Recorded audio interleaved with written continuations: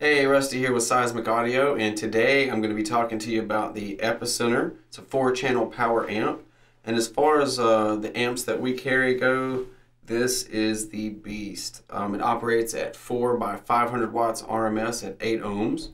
You can do 4 by 850 watts RMS at 4 ohms, or you can do 2 by 1600 with an 8 ohm bridge.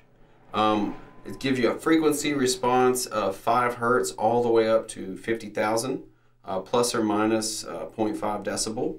And you've got a total harmonic distortion of less than 0.05%. So now I want to show you some of the features on the front here. All the way to your right, you've got your power switch. And going back to your left, you've got your 4-channel volume knobs, A, B, C, and D. And then directly to the right of those, you've got your LED indicator lights. These basically show you the volume level that each channel is operating at.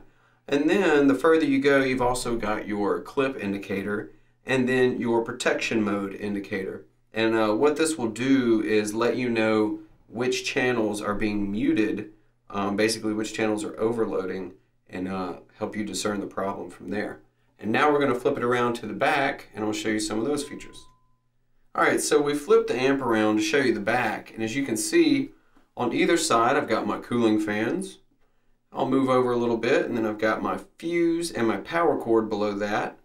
And then I've got my inputs, and it goes 4, 3, 2, 1, with the XLRs up top, speak on down below. And you should also note the 2 operation mode switches, which can be flipped from bridge, parallel, or stereo. So there you have it, folks. That's the Epicenter 5004 power amp. It's the most powerful amp that we carry here at Seismic. We've actually pushed 8 18-inch subs with it. We also tried it with 4 dual 15-inch mains and had no problems with either. So be sure you check this out.